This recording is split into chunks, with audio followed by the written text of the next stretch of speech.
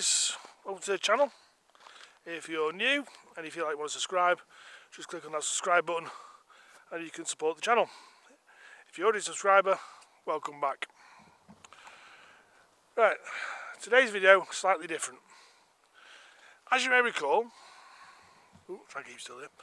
As you may recall, I had a Motocaddy electric trolley. Well, I managed to kill it.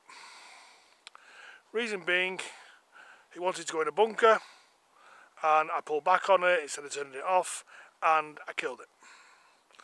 So,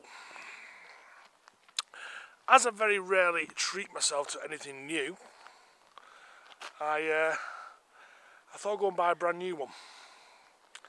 I know, it hurt, very much it hurt. So, I went out and I bought a Motocaddy S1.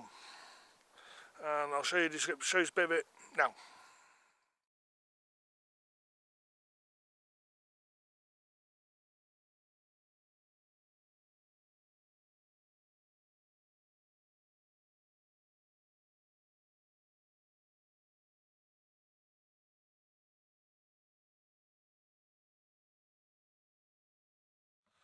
Right, so that's the one I bought, the S1. And the one I bought, I think, is the 2000.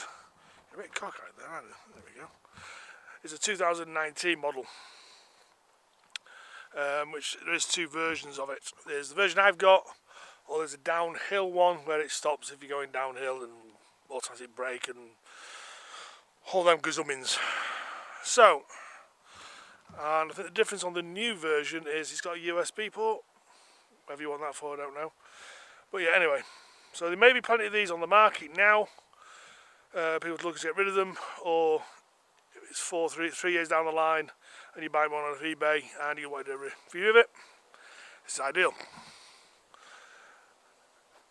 So, as you may also know, I've got a Motocaddy bag. And you're thinking, ooh, it's not going to fit on. The good news is, the Motocaddy bag fits on the Motocaddy trolley quite easily.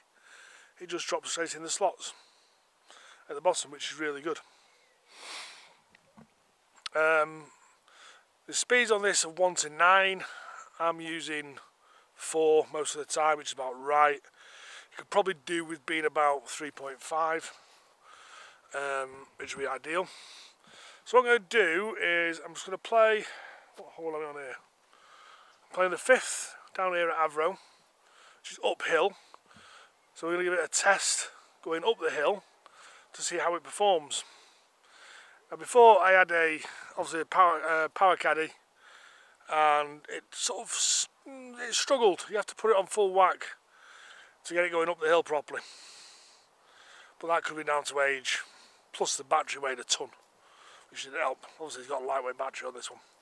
So I'm going to tee off. I'm just practicing on the whites for competitions. So I'm going to tee off. So this tee shot can go anywhere.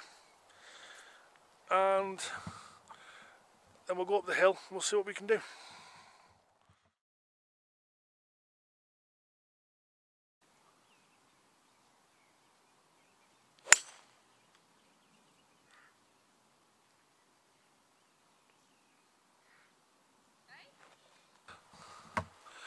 Dave, 4-4 golf, look, behind me.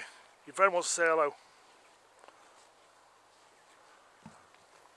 There you go, Dave, 4-4 golf, says I know you like the cows. Another shout out to the Bogey Smalls on the prize that I won, but obviously a bit expensive to send it from over the pond to here. So thanks Jess for that. Right, let's give this a test of going up the hill and we'll see what we're like. Right guys, so I've got it set on 4, which I'll try and show you.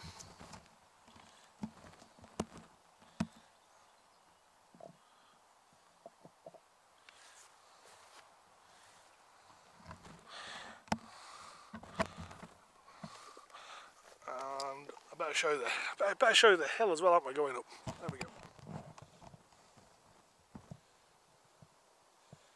Green is up there somewhere.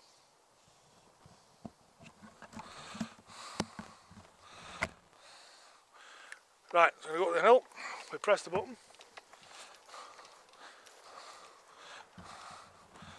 And the other thing that I'm trying to get used to on this as well is it's got a button that you press that it starts and stops with, where on the Power Caddy it's like a switch or a rotating thing. So I'm not touching this, and as you can see on 4 it's going up the hill quite easily, which I'll show you.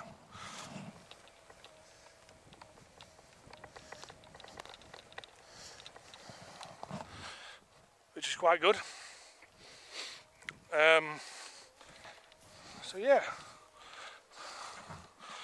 good little investment. Not that my wallet thought so. Right, let's have a look where the ball went on this par 3. Oh,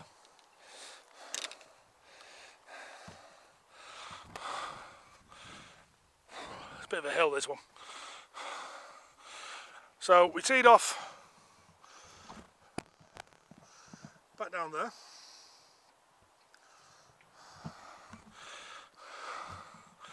Out of breath. And the shot landed there. So I'll leave this running and see if we can get a birdie. Hi guys, so this is for birdie.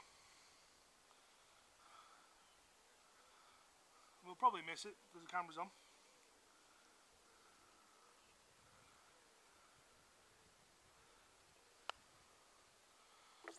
Get in.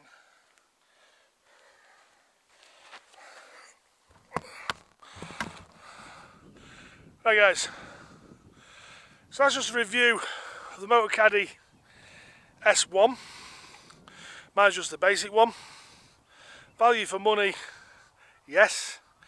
Does it do what it says? Yes. And obviously the lighter battery, modern days, is a lot better than the old Power Caddy one I used to have. Another thing on this, you can charge it, leaving it on the trolley if obviously inside where your clubs and stuff.